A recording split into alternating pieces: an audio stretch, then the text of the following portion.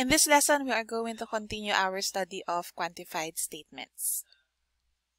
Statements involving multiple quantifiers are quite common in mathematics. For such statements, it is important to understand how the quantifiers interact and to be able to analyze the truth values of the statements. We begin with two examples that demonstrate that the order in which quantifiers occur is important. Let us consider the following statement. For all x in R, there exists y in R such that x is greater than y. So in words, this is saying that for each real number x, there is a real number y such that x is greater than y. What is this saying? This is saying that if this is the set of real numbers, and if we get an arbitrary x here, there is always a corresponding y such that your x is greater than y. So take note here that the y depends on the choice of x. So that is, if x is equal to 5, we can take y to be 4. If x is equal to 6, we can take y to be 2.5. There are many possible y's. However, to generalize this, we can just say that if we get an arbitrary x in R, we can take y to be equal to x minus 1. X minus 1 is always less than x. And of course, x minus 1 is a real number. So it satisfies this property. This statement is true. For any real number, we can always get a number smaller than it. So that is an interpretation of this statement without mentioning the variables x and y. Let us suppose that we interchange the order of the quantifiers. This time around, we have there exists y in R such that for all x in R, x is greater than y. How do we translate this in English sentence? This is saying that there is a real number which is smaller than any real number. Again, there is a real number y such that it is always smaller than any real number. The difference of this statement with this statement is that this time around, the choice of y does not depend on the choice of x. This is saying that y works for all possible x. Is this statement true? Is there a real number which is smaller than any real number?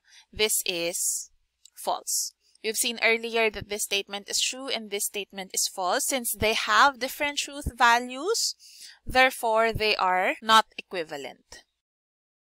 This is saying that the order of the quantifiers are important. It changes the meaning of your statement. Let us first consider multiple quantifiers of this form. Suppose that we have an open sentence P of x, y. Take note, we already have two variables, so that's why we have two quantifiers. You always have to quantify the variables that you have in your proposition.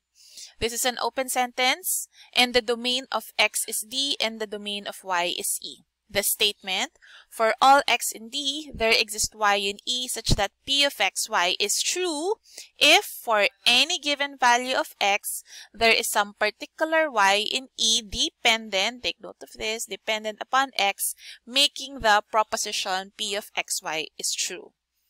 This is saying that if this is our D and this is our E, again, if this is x1, this is x2, this is x3, suppose those are the elements of D, the choice of y will depend on the choice of x in D. So you can take y1, so this y1 corresponds to x1, y2 corresponds to x2, and y3 corresponds to x3.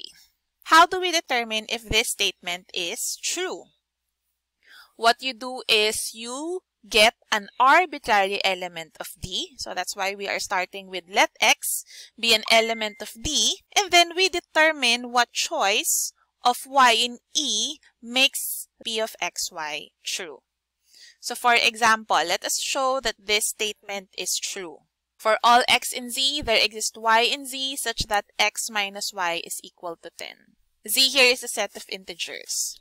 Let us interpret this statement without using the variables x and y. This is saying that given any integer, there is another integer that is smaller than it by 10. Is this statement true? Let us recall that if for all starts first, the y depends on the choice of x. So thus, we start by taking an arbitrary element of z. And how do we choose our y? What is that integer which is smaller than x by 10? That is, you can get that if you just solve for y in this equation. So notice here that your y depends on the choice of x because you started with a quantifier for all. That is, if x is equal to 20, your y is equal to 10. If x is 25.5, your y is 15.5, and so on. Next, let us consider quantified statements wherein the existential quantifier comes first before the universal quantifier. When is this true? This is true if there is a particular x in D that makes P of xy true for every y in E. Notice here that the choice of x is independent on the choice of y. This x works for all y. Meaning to say, if this is our D, if this is our E, whatever y you get here in E, let's call this y1, y2, y3, and so on, this particular x in D will always work for all of these elements. So x works for all y in E. How do we show that this statement is true? You have to determine a specific choice of x in D because this starts with there exists. Recall that to show that an existential statement is true, you have to just give an example. So that's why you have to take a specific value of x and show that that x will work for any choice of y in E. So let us show that this statement is true. There exists x in z such that for all y in z, x plus y is equal to y. This one is saying that we have to find an integer x such that x plus y is equal to y for any y in the set of integers. Without using the variables x and y, this is saying that there is an integer such that when you add it with another integer, you always get the integer back to itself. And what is that x? We can take x to be equal to 0. And this 0 works for any y. 0 plus y is equal to y for all integers y. And take note here that this 0 is independent of y. So to recap, whenever you see there exists for all statements, it is saying that there is one that works for all, whereas whenever you have for all there exist statements, it is saying that for each, you can find one that works. Let us consider the following. A is a set containing 1, 2, 3. B is a set 2, 4, 6, 8, 9. Let us show that the following statements are true. Number 1, for all x, there is a y in B such that 2x is equal to y. Your x here belongs in A. Since the universal quantifier comes first, then that means that this choice of y depends on the choice of x in A. So if x is equal to 1, take y to be 2. If x is equal to 2, y is equal to 4. If x is equal to 3, y is equal to 6. And these values here, 2, 4, and 6, are all elements of B. If you want to generalize this, you can just say, let x be in A. That's the first step. And then number 2, take y to be equal to 2x. Another example, there exists x in A such that for any y in B, x is a divisor of y. Since the existential quantifier started first, this is saying that x works for all y. It is independent of the choice of y. What is that number in A such that it is a divisor of all of these numbers in B? Take x to be equal to 1. And then the second, show that it satisfies the proposition. 1 divides all the elements in B. 2, 4, 6, 8, and 9. Next, suppose that R star is a set of non-zero real numbers. Determine if the following are true or false. Number 1, for any non-zero real number, there is a non-zero number such that UV is equal to 1.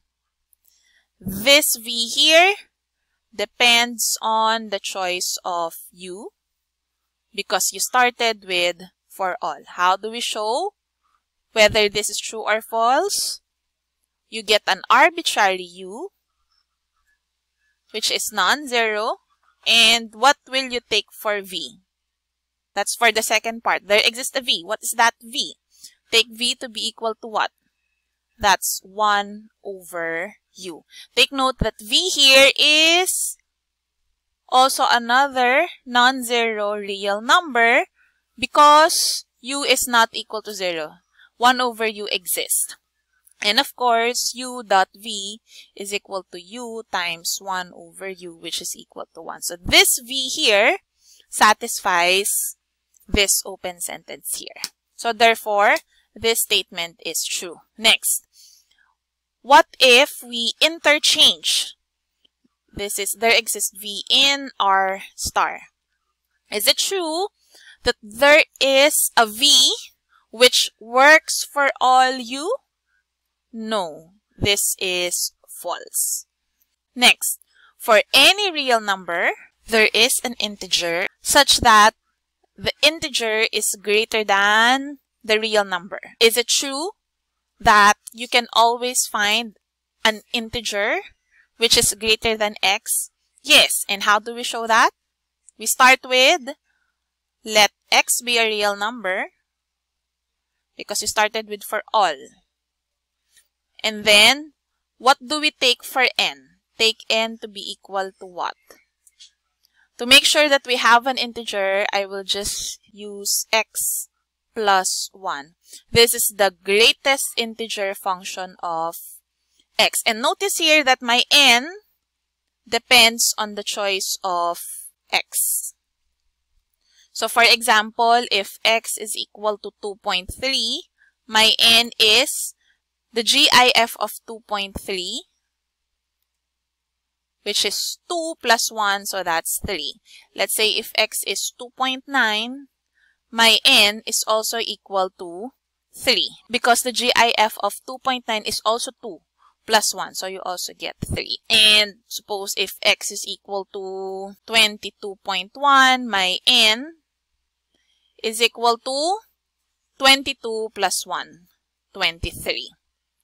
So this statement is true. What about number 4? There is a real number such that it is smaller than any integer. What is this saying? This is saying that there is a real number such that it is always smaller than any integer.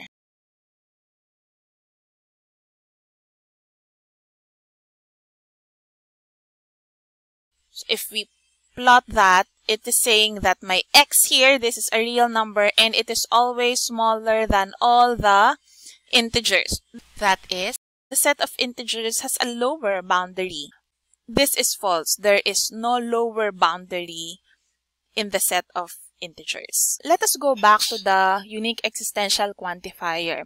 What is the meaning of the statement there exists a unique x in D such that P of x? First, this is saying that there exists an x in D such that P of x is true. So we have there exists an x in D such that P of x is true. However, we also want it that x is the only such element in D. That means that if there is another y in D, for which P of y is also true, if P of y is true, then we should have that this y here should be the same as x. How will we include that in this quantified statement? Take note that this P of x is inside the scope of this existential quantifier. So what will we write here? And, so we have here P of x is true, and if P of y is true, so we have P of y, then x must be equal to y. However, this is not complete. You have a variable y here, but you do not have a quantifier. What should be the quantifier for y? We have for all y in D. So we have this one and this one. So take note, what is this saying again? This is saying that this x in D must satisfy these two conditions. Number one, P of x must be true, and this implication is true. What is this implication saying? If there is a y in D for which P of y is true, then this y here must be the same as the x that we obtained here. We will make use of this equivalent statement later on when we are proving unique existential statements. But for now, just hang on with this one. Let us now consider multiple quantifiers of the same kind. So for example, we have these two statements for all x in R, for all y in R. X plus y is equal to y plus x. And the other one, what will happen if you interchange the order? Take note that when you translate this, this is just saying that for any real number x and for any real number y, their sum will be the same regardless of their order. And that is just the commutative property of addition. These two statements are true. Therefore, we write this as for all x, y in R, because they both have the same domain, x plus y is equal to y plus x. What if we have the same quantifier, the existential quantifier? There exists an x in R, there exists a y in R, such that x is greater than y. This is just an existential statement. And to show that it is true, you just have to give an example. So take x, let's say, to be equal to 0, and take y to be equal to -1. 0 is greater than -1. And this statement is also the same as this statement. The order does not really matter if you have the same kind. So therefore, we have the following. If we have two universal quantifiers, then you can simply interchange the order. Same is true for your existential quantifier. Let us now translate the following statements into quantified symbolic statements. Number 1, every non-zero real number is positive or negative. So how do we translate that? It starts with every. So you have the universal quantifier for every x in R star, non-zero. It is saying that, let me first write it as x is positive or negative. So therefore, this becomes x is greater than 0 or x is less than 0. Next, every integer is greater than some integer. So I will start first. We have every integer. So we have for all x in Z. I will first write x is greater than some integer. But this one here, you have the word sum. So it signifies the presence of the existential quantifier. So this means x is greater than y for some y in Z. Therefore, we write this as for all x in Z, there exists a y also in Z such that x is greater than y. Next, number 3. There is a smallest positive integer. So take note here that you have there is. So that means you have the existential quantifier.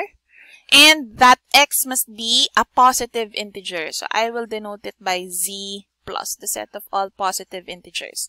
And this x here is the smallest positive integer. But what is the meaning if you are the smallest? That means that x is less than or equal to y, where y is a positive integer.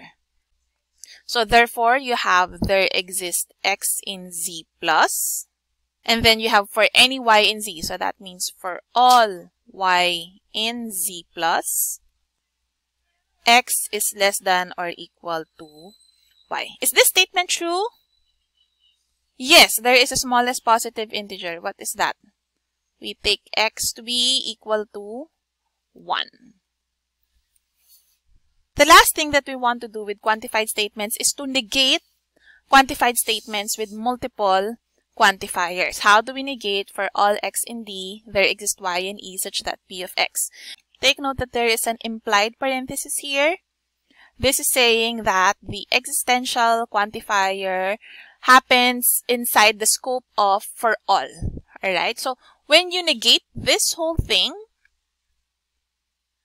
we will just use what we know about negating quantifiers. For all x becomes there exists x in D, and then negate this whole thing. Negation of there exists y in E, P of x. And then when we negate this,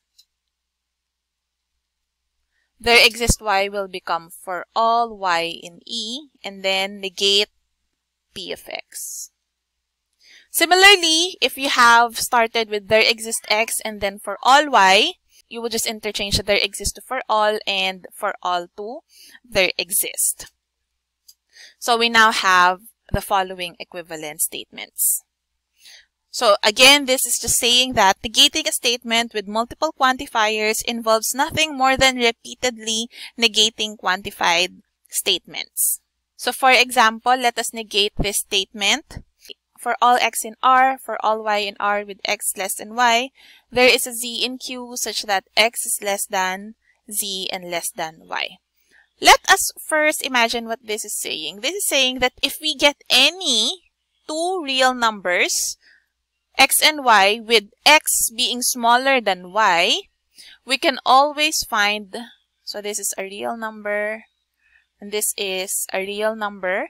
We can always find a rational number in between these two. Let us first write it in symbolic form so that we can easily get its negation.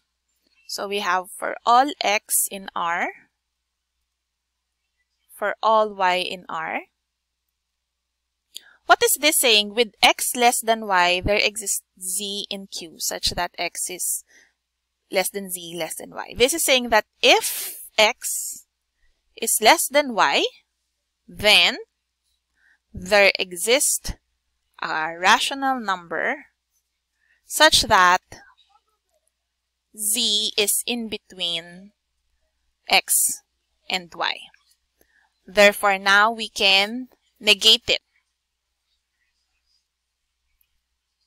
This becomes for all x, for all y, this becomes there exists x, there exists y in R, and then negate this. The negation of x less than y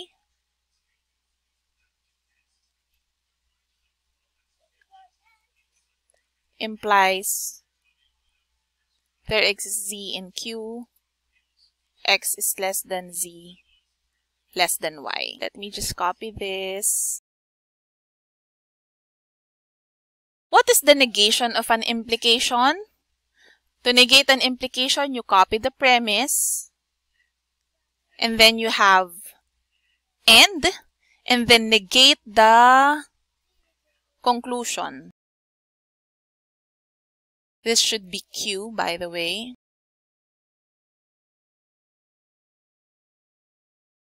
What is the negation of this part? This becomes for all z in Q. And then what is the negation of z is between x and y? This statement means x is less than z and z is less than y. So therefore, the negation of this is z is less than or equal to x, or z is greater than or equal to y.